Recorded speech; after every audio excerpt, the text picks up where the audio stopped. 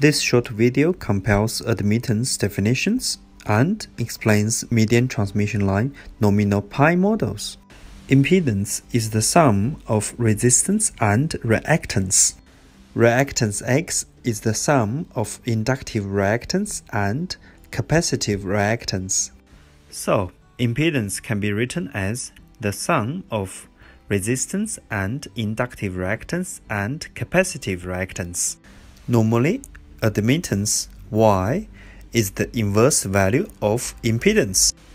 A median length transmission line connects the AC source on the left to the load on the right. With source on the left and receiving end on the right, the median length transmission line can be modeled as a pi circuit.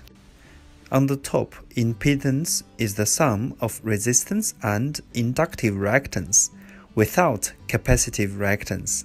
The admittance Y is split into two legs of the pi model.